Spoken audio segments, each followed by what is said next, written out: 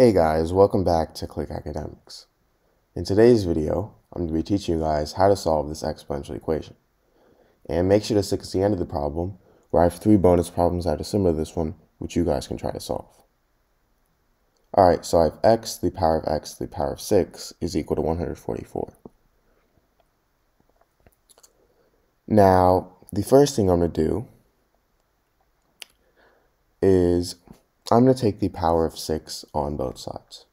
So now I have x to the power of x to the power of 6 to the power of 6 is equal to 144 to the power of 6. Now, if I have something in the form a to the power of m to the power of n, this is the same thing as a to the power of m times n. And m times n, m and n, these two are interchangeable, meaning this is the same thing as a to the power of n times n.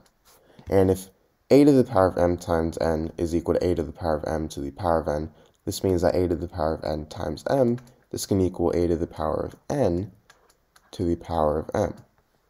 And all this means that a to the power of m to the power of n is equal to a to the power of n to the power of m. So these two are the same thing. So in this case, I have x to the power of x to the power of 6 to the power of 6. And we can think of x to the power of 6 in this case as m and 6 as n. So I'm going to simply switch these two places.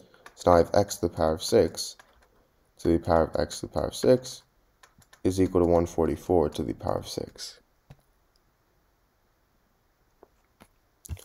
Now I'm going to let x to the power of 6 equal y. So now I have y to the power of y is equal to 144 to the power of 6. And now 144 is the same thing as 12 to the power of 2. So now I have y to the power of y is equal to 12 to the power of 2 to the power of 6. Now remember, if I have something from a to the power of m to the power of n, this is equal to a to the power of m times n. So 12 to the power of 2 to the power of 6, that's going to equal 12 to the power of 2 times 6, which is 12 to the power of 12. Now, if I have something from a to the power of a is equal to b to the power of b, this means that a is equal to b. So in this case, y is equal to 12. Now remember how we set x to the power of 6 equal to y.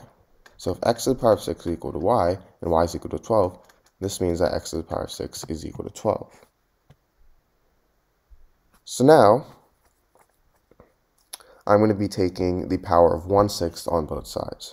So I have x to the power of 6 to the power of 1/6 is equal to 12 to the power of 1/6. Now 6 and 1/6 these two cancel out. So now I'm left with x is equal to 12 to the power of 1/6. And this is the same thing as the 6th root of 12. So this is my answer. Alright, so I have x to the power of x to the power of 2 is equal to 16. Now the first thing I'm going to do is I'm going to take the power of 2 on both sides. So now I have x to the power of x to the power of 2 to the power of 2 is equal to 16 to the power of 2. Now, if I have something in the form a to the power of m to the power of n, this is simply equal to a to the power of m times n. However, in this case, m and n are interchangeable, meaning this is also equal to a to the power of n times m. And if a to the power of m times n is equal to a to the power of m to the power of n, this means that a to the power of n times m, this is going to equal a to the power of n to the power of m. So to simplify all of this, a to the power of m to the power of n is equal to a to the power of n to the power of m. So these two are equal. So right here, we have x to the power of x to the power of 2 to the power of 2 is equal to 16 to the power of 2. And in this case, we can think of x to the power of 2 as m and 2 as n. So now we can switch these two places. So now we have x to the power of 2 to the power of x to the power of 2 is equal to 16 to the power of 2.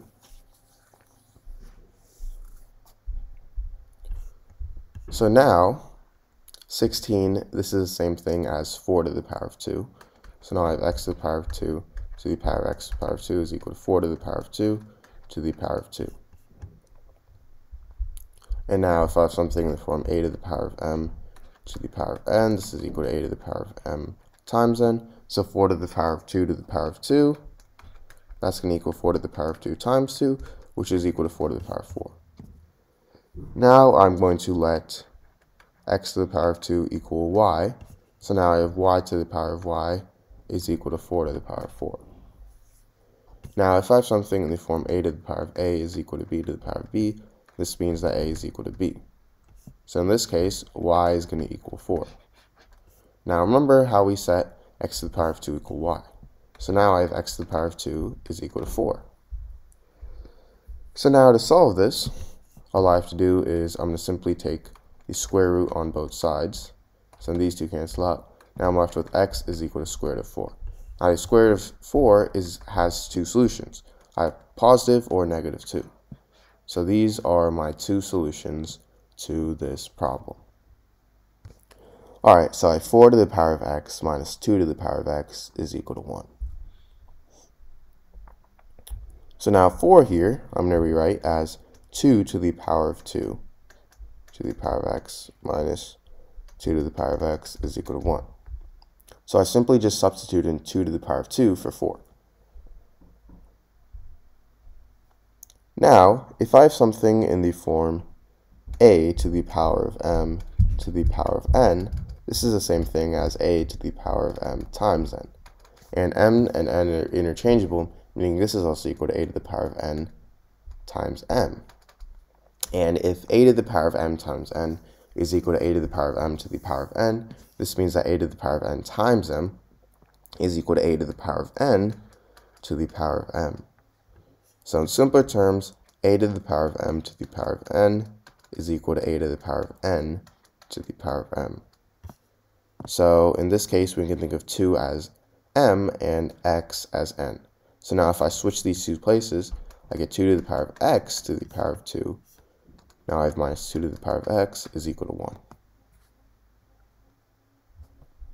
So now I'm going to subtract both sides by 1. These two cancel out. Now I'm left with 2 to the power of x to the power of 2 minus 2 to the power of x minus 1 is equal to 0. Now I'm going to let y equal 2 to the power of x. So now I have y squared minus y minus 1 is equal to 0. So now to solve this, I'm going to be using the quadratic formula, which is negative b plus or minus the square root of b squared minus 4ac all over 2a. So in this case, a is equal to 1, b is equal to negative 1, and c is equal to negative 1. So now I have negative 1 plus or minus the square root of negative 1 squared minus 4 times 1 times negative 1 all over 2 times 1.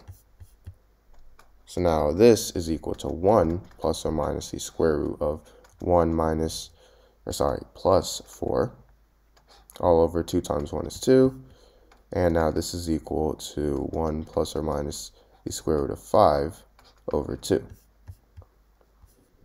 So now this gives me two solutions. I have 1 plus the square root of 5 over 2, and I have 1 minus the square root of 5 over 2.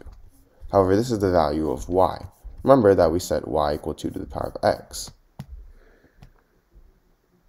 So now, let's first start with if y is equal to 1 plus the square root of 5 over 2. So we know that y is equal to 2 to the power of x. So if these two are equal to each other, then we have 2 to the power of x is equal to 1 plus the square root of 5 over 2.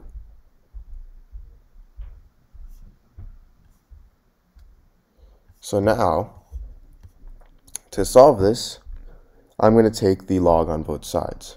So now I have log 2 to the power of x is equal to log 1 plus the square root of 5 over 2. Now, an important property of logarithms is that if I have something in the form log a to the power of b, I can move this exponent b to the front. So this can equal b times log a. So in this case, for log 2 to the power of x, I can move x to the front. So this is going to equal x times log 2, which is equal to 1 plus the square root of 5 over 2. Or sorry, it's going to equal log 1 plus the square root of 5 over 2. Now, if I divide both sides by log 2,